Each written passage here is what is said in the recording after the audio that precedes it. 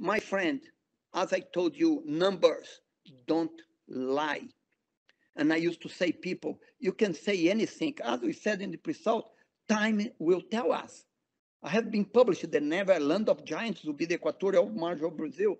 But there's no way, because it will be anybody that has good sense will extend, because the upper Cretaceous worldwide source rocks has to be there, and it's there. Marcia, you also told me it took 102 wells before the Santos started to really work.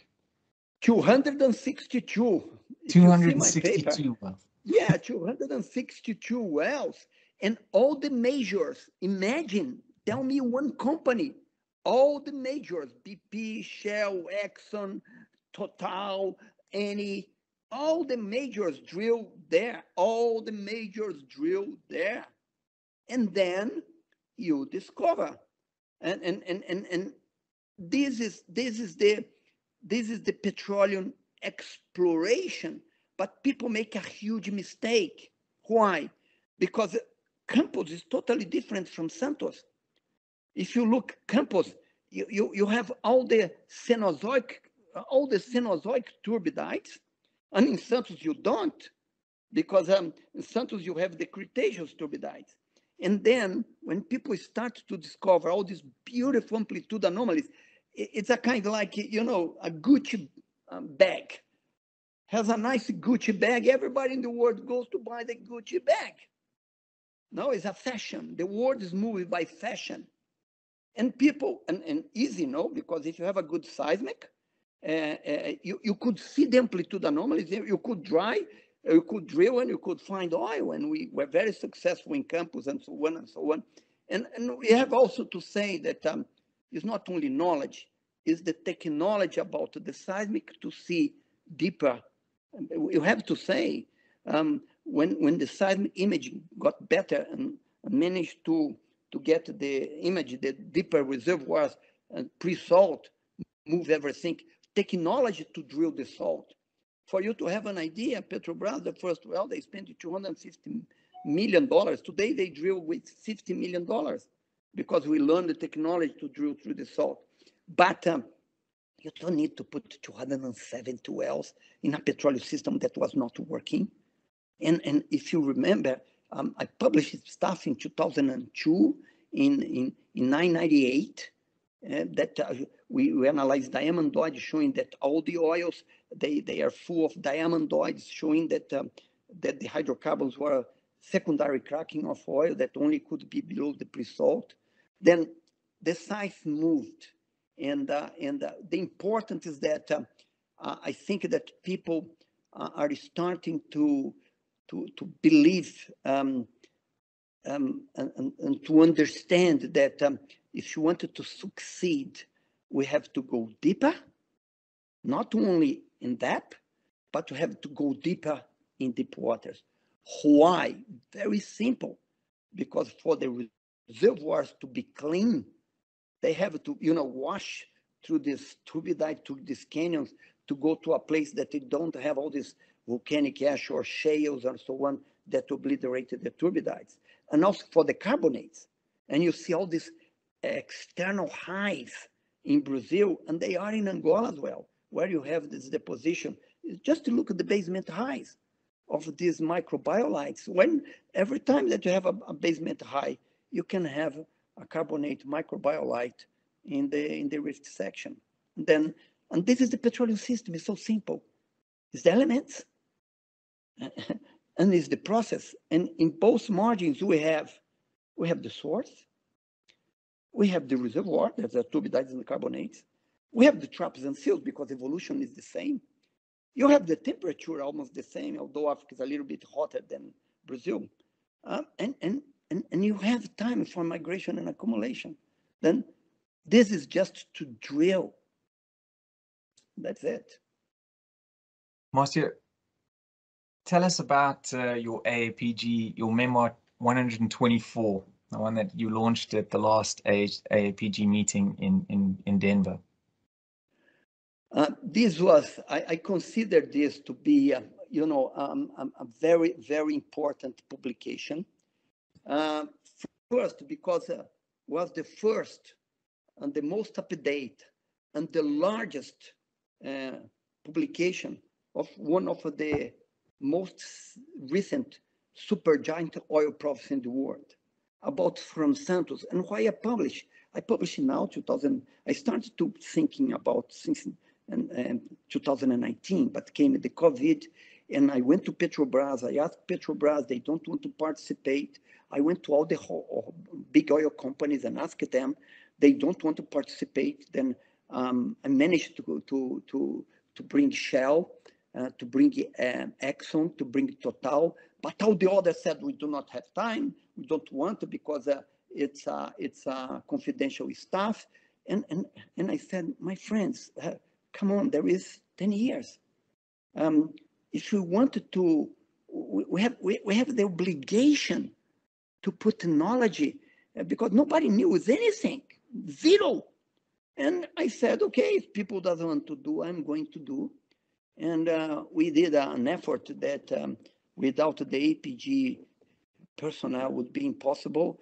Barry Katz, Pinar, Beverly, we convinced them to do the memoir.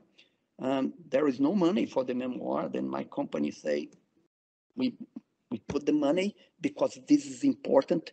And we wrote 20 chapters, and the most up-to-date data and interpretation ever done in the basin. Instead to sell, we published.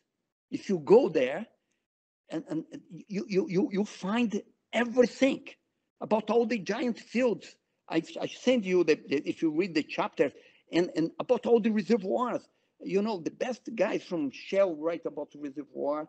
The Total guys, Vergon is a Barnett and Vergon. They are champions about the reservoir. Brazilian Dolores is the queen of the pre-salt carbonates in Brazil. We have the best. I choose the best guys in the world.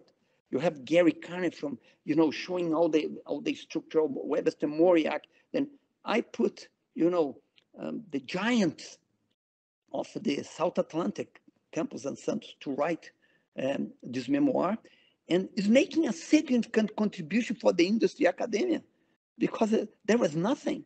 And I think that now with this book that has been launched and has been very successful, it's the same as the book that I say, Petroleum System of South Atlantic Margin in the year 2000, that there is nothing. And in that book you say, this was 2000, and people came in for the pre-salt, you know what I mean, and the other stuff. Then to publish a book is a hard work, 500 pages of and data, because and the good stuff that I get academia, I get the ANP, and then these people put the data.